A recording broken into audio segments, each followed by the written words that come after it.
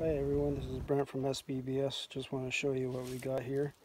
We got a bait barrel fairly full of popcorn, and inside this container here we have licorice, granola syrup, and we have chocolate chips. And the reason why this pail has holes in it is because we want this pail to shake around inside the bait barrel while the bear is eating the popcorn.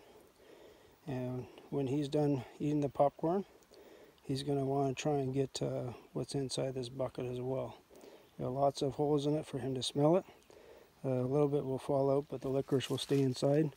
And he's going to work on this bait barrel till we get back to bait again. So you don't necessarily have to have a full bait barrel of popcorn, but you definitely need something inside that bait barrel to keep them active until you get back. Check us out at sweetbearbait.com.